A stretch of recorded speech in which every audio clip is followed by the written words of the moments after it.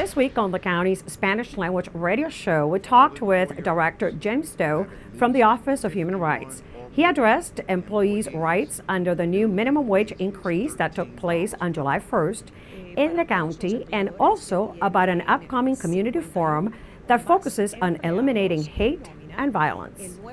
We have a marvelous opportunity to get together as a community again and have a public discussion. We're calling it a public forum, where we'll have an opportunity to talk about the issue of hate. Remembering the past to protect the future is the theme for the August 7th event. It will be held at the Silver Spring Civic Building.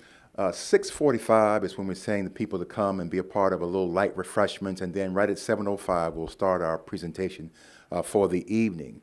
We'll be looking at two documentaries that will try to set the stage for our conversation. The story of Fannie Lou Hamer will be part of our presentation, and also the lynching of George Orwood. And so the whole idea is to be able to be in a position then to have ourselves kind of remember a little bit, and then be able then through a panel discussion kind of understand about what we would have just seen, and more important, how we feel about what we would have just seen and how it actually applies to today here in Montgomery County.